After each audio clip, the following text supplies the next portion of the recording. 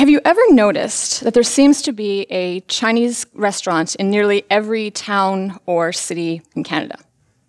Have you ever wondered why? Or do you have a favorite dish that you always order at your favorite ethnic restaurant? Or do you have a favorite ethnic restaurant? For me, I grew up in the Canadian prairies, and I loved ethnic foods. And for my family, Asian cuisines were our family's favorite way to go out for supper. And looking at my mother's childhood back in the 1960s, when she was a teenager, her family always would go out for Chinese takeout or bring in Chinese takeout for New Year's because it was something different. It was a welcome change from all the feasting of the Christmas season. And it was also one of the few restaurants that was always open on New Year's Day. And so today, for me, Thai, Japanese, Chinese, and Vietnamese, these are flavors that are more familiar to me than many Western meat and potato dishes. Now, have you noticed that the word authentic is often tied to ethnic cuisine? What drives this search for authentic ethnic cuisine? Are we looking for something that is an escape from our everyday meals, something novel? Do we have a wish to experience something that seems exotic? If so, these may stem from old attitudes from colonial and imperial mentalities that are still lingering today. There's still this latent desire to consume and devour cultures that are different than our own. Now, when I hear people say authentic ethnic cuisine, they're often implying that Western ethnic cuisine is somehow less authentic. But seeking an authentic cuisine from some imagined faraway place, while dismissing the dishes that are made and created right here, ignores the very real histories and unique contexts of ethnic cuisines in their uniquely North American and Canadian contexts. Now, there's a joke among many Canadians that we don't know enough about our own history, but food might be a way in, because food tells the stories of people from all over the world who have contributed to this place. And so food is a vehicle to tell stories. And food shows that people through Canadian history have contributed to this place, even in the face of often legalized government discrimination and racism that has been and is still part of Canadian society in the 19th and 20th and 21st centuries. And so food is a way to our past, but perhaps it's also a way forward. Now, my position is one of a European Canadian consumer. I appreciate and enjoy the ethnic foods that I eat, but I've never had the experience of being a person of color in Canada. I have never been made to feel like I am an outsider. I've never been classified as ethnic or foreign or treated as a second-class citizen or made to feel invisible in my own country. And scholars who study multiculturalism in Canada often write about the fact that there's still this colonial assumption that white is the general or stereotypical Canadian, while Canadians who are of color are often seen as the others, or they are deemed multicultural ethnic minorities and ethnic demographics, and sometimes made to feel invisible. And so my research has focused on unpacking constructions of race in Canada in art and how they still shape our attitudes in society today. And if we look at cultural studies and scholarship in English departments across Canada, we see other scholars like Dr. Lily Cho and Dr. Sineja Ganev, who are also exploring multiculturalism and have written about how we could think about the meanings of ethnic foods in Canada. Food symbolizes power and history and personal preference and heritage and flavor, and it speaks so much about our cultural fabric. So food means so much. And specifically, my work looks at artists who use food culture in their practices. For example, Karen Tam and Shie Kasai. In the mid-2000s, both of them were using restaurant spaces and food culture to explore how Asian identities have been negotiated, consumed, and constructed in ethnic restaurant spaces. Karen Tam, for instance, she created installations that looked and felt like real Chinese restaurants in galleries all across Canada. And in every city that she visited, she would meet with other restaurant owners. She herself grew up in a Chinese restaurant in Montreal. And she would use items from their restaurants and construct these spaces to reflect the Chinese restaurant history of that city, looking at menu items and histories and stories and bringing people into the gallery to think about their relationship to these spaces and to these foods. With Chie Kasai, she was interested in exploring stereotypes of Canadian culture and how people always asked her, what's the best sushi in Montreal? And she'd say, I don't know. This is Canadian ideas of Japanese cuisine. So she made Canadian sushi. She made sushi using Tim Hortons donuts and maple syrup and baked beans and all these kind of stereotypical English and French Canadian foods, and she made Canadian sushi. And so both of these artists are using food as a way to help us think about culture. And so today, I am an art educator and instructor at art galleries and institutions in Vancouver, and I am driven to engage audiences and students with ideas about society and art that still matter and shape our lives. And I love what I do, and I'm driven to create meaningful conversations around these sorts of ideas. And so, as I do with my classes and in my tour programs, let me draw you in. Let's look a little closer at a few familiar dishes from many Chinese menus and Japanese menus that you may already know and love. And let's look and see what we can learn a little bit by looking closer at some of these foods. Hamburgers and fries. When we look at the history of Chinese food in Canada, Western recipes have often been part of Chinese menus. And some people may falsely assume, oh, this means it's not an authentic restaurant. But actually, this is an authentic part of Canadian history. Many Chinese restaurant owners would make Western foods because they knew that their Western audiences in the mid-20th century were more familiar with veal cutlets and mashed potatoes and burgers and fries than a lot of Chinese dishes. So they would serve the dishes they knew their clients wanted. They would try to make a familiar space in their restaurants. And so Western food has often been part of Chinese restaurant history. Maybe you've noticed that there's many Chinese Canadian dishes that are very saucy, with sticky, sweet cornstarch syrups and sort of mystery red sauces. And this sauciness is sweet and savory and sour and delicious for many of us. But most recipes in China are not saucy and thick like this. It's because many restaurateurs here in Canada recognize that Western audiences seem to love gravy. And so they made adaptations to their recipes to bring in this saucy quality to the dishes they served in North America. Spring rolls, a favorite appetizer for many of us. Spring rolls do date back over 1,000 years in China, but also in countries all across Asia. And they're long and crispy and deep fried, and they've got vegetables and meats inside. But egg rolls are distinctly North American.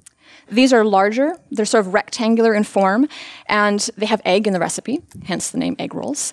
But they are not served in Asia. They are distinctly a North American adaptation of Cantonese spring rolls. Now, how many of you love ginger beef as much as I do? I hear some yeses in the audience. Ginger beef is a favorite for so many of us. Did you know that it was invented in Calgary? It is a Canadian Chinese recipe. In the mid-1970s, there was a chef at the Silver Inn who invented ginger beef. It was a way to modify a northern Chinese dish with chili sauce and beef with this sort of deep-fried comfort food of British pub food. And so he combined sort of the fried batter with sort of this chili, zesty sauce, and he made ginger beef. And since the 1970s, ginger beef has spread across Canada. There are variations of this all across the country, and for many of us, it's one of our favorite dishes. But it's distinctly Canadian. It's this example of a restaurateur adapting and creating something new in Calgary. And jumping over to Japanese cuisine for a moment, California rolls. How many of us enjoy California rolls? They are believed to have been invented here in Vancouver by Hidekatsu Tojo, who is a sushi chef, and he's been a sushi chef here in Vancouver for over 40 years. And in the mid-1970s, he created a roll that is now called the California roll because he realized many of his customers didn't really love raw fish yet, and many of his Western customers didn't really love seaweed yet, and so he put rice on the outside, and then the seaweed, and then some fake crab, and he rolled it up, and he called it California roll because many of his Californian clients seem to love this roll. And there's other variations in Los Angeles that add avocado as well. So it's very much a Western coastal dish. And this is notable because this dish, for many Western people, is a bridge for them into Japanese cuisine. For many people, the California roll is their first sushi experience. So this dish is vital for bridging and connecting people from different backgrounds and helping them to enter into the wide world of Japanese cuisine.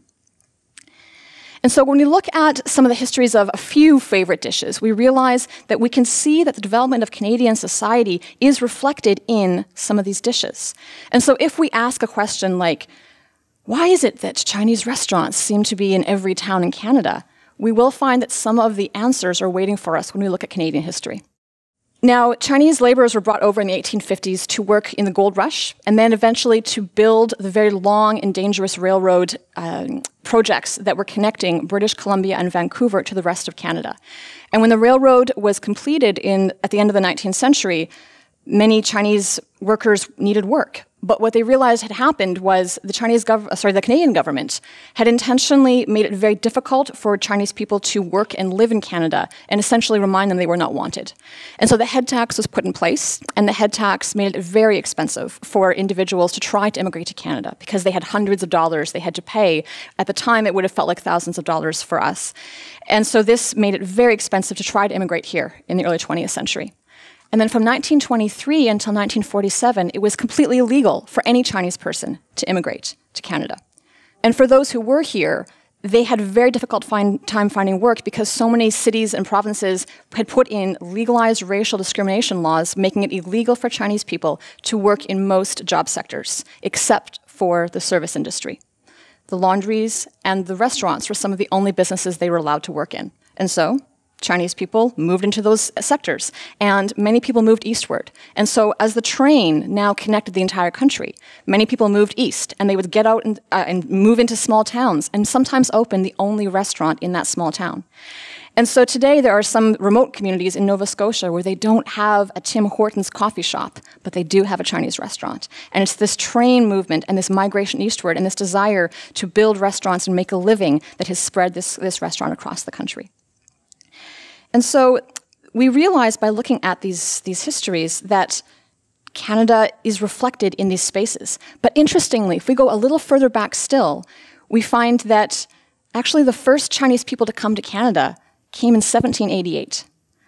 They came as part of a trade initiative between China and Britain, and a desire to fuel and encourage more trade of the sea otter pelts between Vancouver Island and China. So this reminds us that Chinese history dates back much longer in this country than many European histories. For my family, my father's family came here from England in 1951. And so this shows us that when we think about how difficult many racialized laws and immigration laws were against people of color, these ethnic restaurant spaces may in fact be very vital and even subversive spaces of cultural encounter during a time when laws were trying to exclude people from each other. And so these spaces are vital for making a living, but they're also vital for Canadians of other backgrounds to encounter one another, to understand each other, and to connect.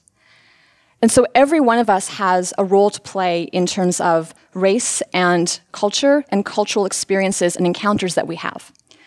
But if we choose to consume ethnic cultural commodities and foods without caring about context and without caring about history, then what does that say about how much we really value multiculturalism in this country?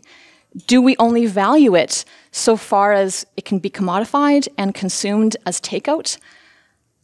I hope not. Because if we consume ethnic cultural items and foods without caring about context and history, then restaurant spaces and food become nothing but superficial experiences, a superficial performance of culture, a spectacle made devoid of politics and of history. And I think we can do better than that. I think we can become more knowledgeable and aware and inclusive as Canadians. And I don't say inclusive as a trendy buzzword, but inclusive, because an inclusive society is where multiple peoples and multiple histories are important and are widely known and are valued. And when we really look at Canadian history, we see that history has impacted peoples of different colors and different demographics in very different ways and often very oppressive ways. But these difficult histories intersect and they combine and they lead us to where we are right now. And so these multitudes of histories are Canadian histories. And so ethnic cuisines and ethnic dishes that are served here are not authentic to some imagined faraway country, some faraway place, but they are authentic to this very complicated and nuanced and ever-growing and changing place. They are authentic to here. So let's give some more thought to the foods that we eat. dig in. Get to know the people who serve you at your favorite restaurant. Learn their names. Learn their names.